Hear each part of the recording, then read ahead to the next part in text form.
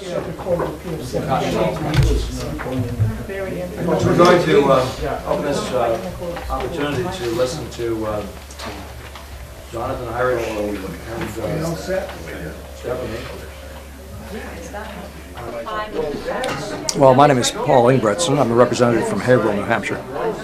And I've been the chairman of the Legislators' Redressive Grievance Caucus that we've begun because of a lack of redress, which is a guarantee of the Constitution in our state.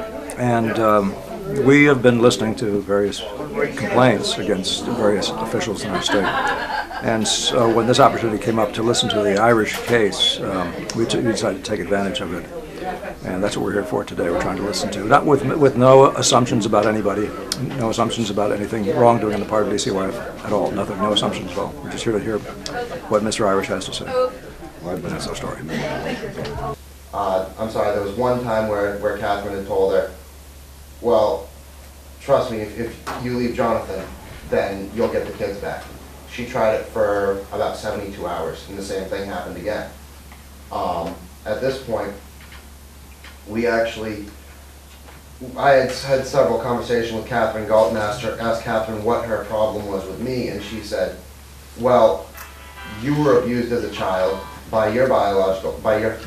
And I said, no, he's my biological father. I do not like him, I do not associate with him for those exact reasons. And she said, well, either way, regardless, you were abused by him when you were a kid, and he abused your mother, so that automatically sets you up to be an abuser, so you have to be guilty of this. You have to have done this. And I say, where's your proof? I haven't done that thing that you're accusing me of. You know, if you're going to accuse me of something, at least have some kind of evidence to back it up with. And she continues to say, I don't have to have evidence. It's my word against yours. And this just keeps continuing on and on and on. Catherine Galton never provides any evidence. Nobody provides any evidence to their allegations of what they're saying. And then we go to the review hearing, where because I never attended the review hearings with Stephanie and my mother, because Catherine Galton made it very known that she did not like me, so you know, I wasn't going to try and cause waves by going to these meetings. Well, in one of the meetings, Catherine Galton, this was back in when she first mentioned Oath Keepers. Back in January. When I had just started affiliating with them, and it was just on an internet message board, essentially. I wasn't a dues-paying member. It was just an affiliate. Somehow, some way, they've been keeping tabs on me. Catherine had said the reason she found out about my involvement with Oath Keepers is because she Googled my name, Jonathan Irish, and came up with my Facebook account. Well, again, Catherine Galton said she Googled my name, and I asked her what name. She said, Jonathan Irish. She corrected herself, and I said, well, that's interesting, because my name's never been linked to any Facebook account under that name. I said, you can Google it. It'll come up with a Jonathan Irish or two, but it's not me. Not me at all. And she stopped dead in her tracks, and I said, where'd you get this information? Because she had gotten information about a hunting rifle I had purchased and several other things. And including my involvement with Oath Keepers, and she refused to tell me. She told me she does not have to give me this information. Well, we go back to the review hearing, and Catherine says it's a concern. Jonathan's involvement with this militia known as the Oath Keepers is a concern. And my mother and Stephanie both stand up immediately and say, first of all, it's not a militia.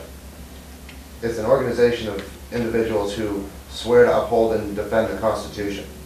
And my mother looks right at Catherine Galton and says, do you have a problem with people that defend the Constitution?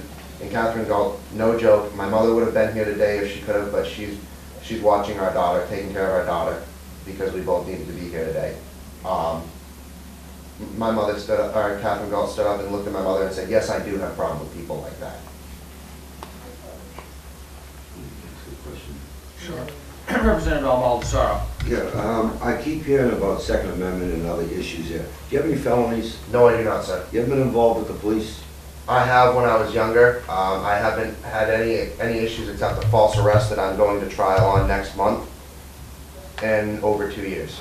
Okay, then my question is, because I hear all this here on this hearsay of their interpretation going against the laws, but are there any police reports, any type of DCYF reports, anything in writing on what they've done on appointments or decisions making, anything that we could view or see?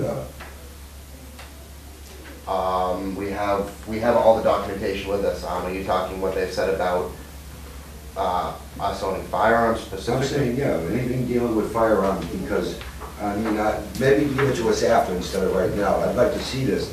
Anything that's documented on there, because you have firearms, justify you not to be a good father or a, Here, if anyone's interested, this is the dismissal of the restraining order Stephanie was forced to get in order for her to move into her parents. what I'm getting out of this, I'm hoping all, I'm a little confused. What I'm getting out of it, the kids are taken away because of your involvement with John, because he's an oath keeper. I mean, if that's the case, we all probably lose our families, because I should be an oath keeper myself. But the bottom line, where is the documentation? That's what I'd like to see versus hearsay or could have, might have, should have. From someone sitting outside the box, if I guess you could say, yeah, I could understand that point of view. But when you've been in this situation and you've seen from the outside, from the inside out, the fact that they have no evidence to back up anything. Matter of fact, in the family law, Catherine Galt herself and Judge Susan Ashley looked directly at us and said, because I said, you know, where's your evidence? You know, if you're gonna accuse me of doing something, I really hope you have something to back it up with.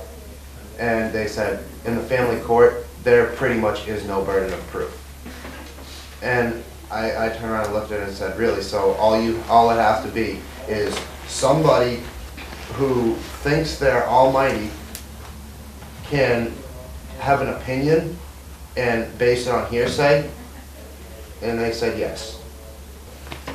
If any of these allegations they have made have any weight to them at all or anywhere near true, there is no way in God's green earth they would have returned a newborn to us. I mean, in my opinion, that would just be common sense. I mean, it's not like they returned her saying, oh, well, we're going to stay in your lives, we're going to do home visits. No, it was dismissed, no strings attached, everything but an apology.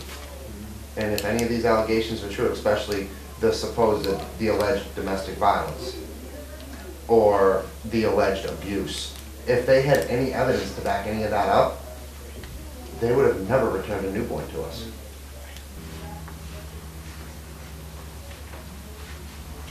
One thing, because when we had the hearing last Thursday, when they returned our daughter and threw everything out, both the attorney that was representing myself and Stephanie's attorney both looked at us and said, they returned a newborn, they returned an infant to you.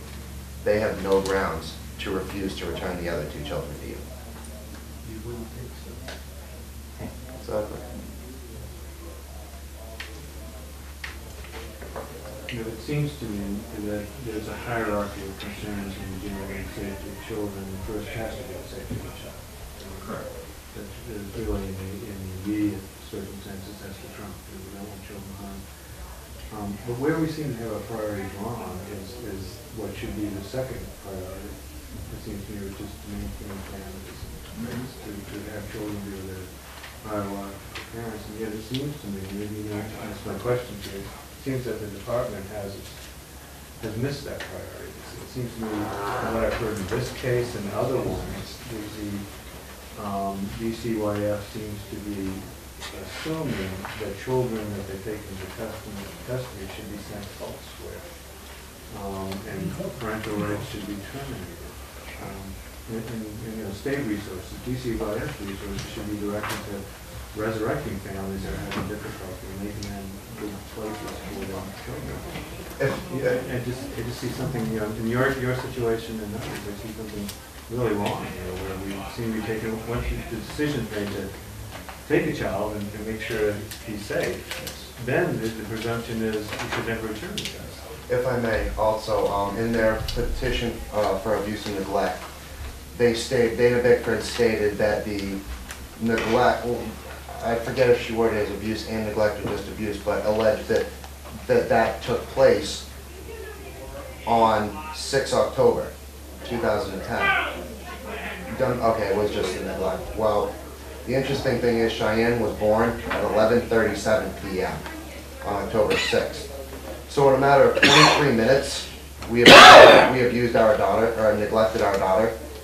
I would like to make a point of clarification on this, having studied the affidavit and the ex parte order and the law.